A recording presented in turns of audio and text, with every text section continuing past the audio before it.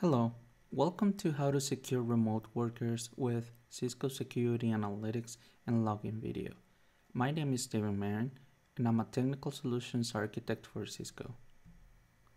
In this video, I'm going to show you how you can have full visibility into which users are connected via VPN, all their traffic information, and how to terminate the connection when a user violates a remote worker policy.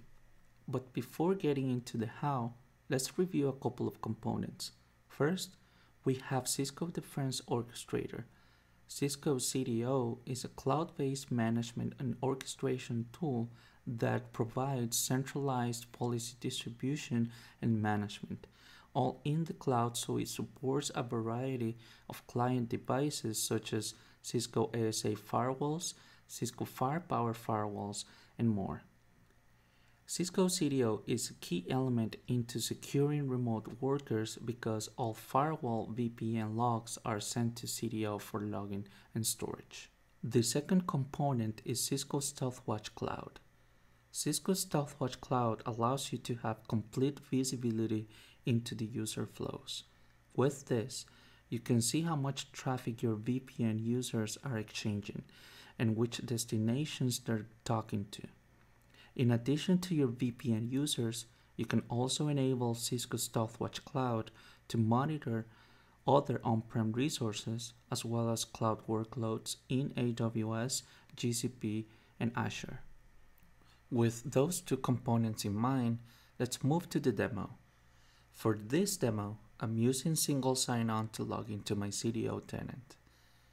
Once here in the main page, I'm going to make sure I'm getting the logs from my firewalls correctly.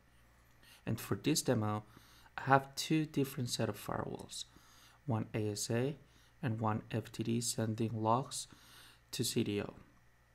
For checking the logs, you can check the logs here in the monitoring and event logging section.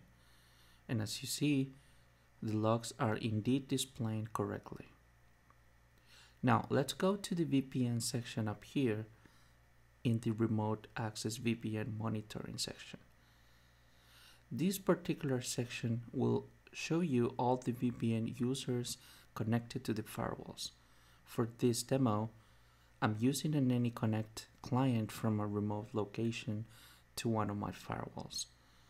As you can see here, this is my VPN information, and here you can see my username, my VPN IP, and you can also verify additional connection details such as the amount of traffic sent and received and the client OS type if you click on this specific user session here. Now, in order to get additional information from this user, you would copy the VPN IP address for the user and go to Monitoring and Security Analytics, which is the second option right here. This will pivot to Cisco StealthWatch Cloud. From here, you can go to this magnifier glass on the top right hand corner and paste the user's IP address. This will show a summary of all user activity within the last 24 hours by default, but this time can be changed to show a higher time range. From here, you can see that this subnet was defined as part of the remote workers inside too. We also see that this host has transferred around 136 megs of data in total. You can also see the breakdown of bytes to and from. Down here in the graph, you can also check the specific time where the transfer happened. Scrolling down a little bit, and you'll see a list of connected IPs in this section.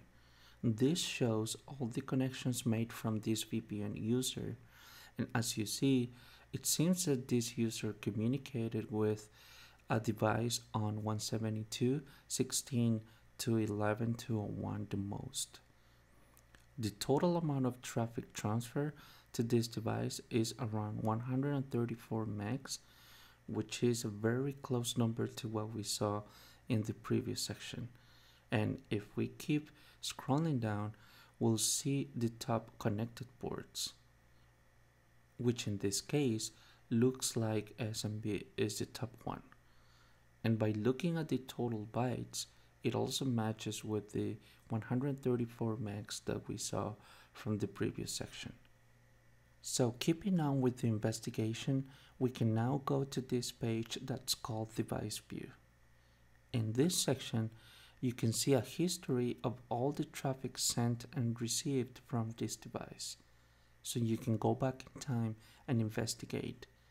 As you see here, this VPN user was active on June 18th, and if you click on the dots, the traffic information below will be updated to show traffic for that day. By looking into this graph, this user was not active after the 18th and connected again on July 6th. So once we click on the dots again, you'll see that the traffic bytes are now updated for this day, and you also see that it matches our 130 megs that we've been looking at. To see more information on the connection specifics, we can come here to traffic and sort by internal or external, and also sort by bytes to and from. This level of visibility will tell you what the remote workers are doing when they are connected via VPN. All of their connections to internal destinations, the total amount of traffic sent and received, and the ports and protocols they're using to connect to different resources.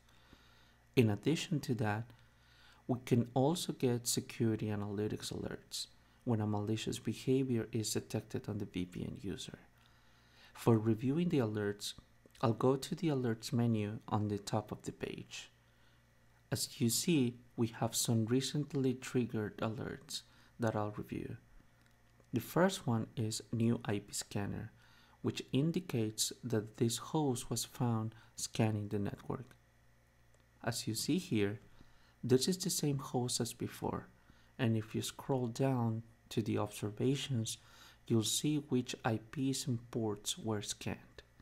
The second alert comes from a configure watch list. In this demo, the environment was configured to trigger an alert when any remote worker starts transferring files from database servers via SMB. So as you see in this alert, this matches perfectly with all information we've seen so far.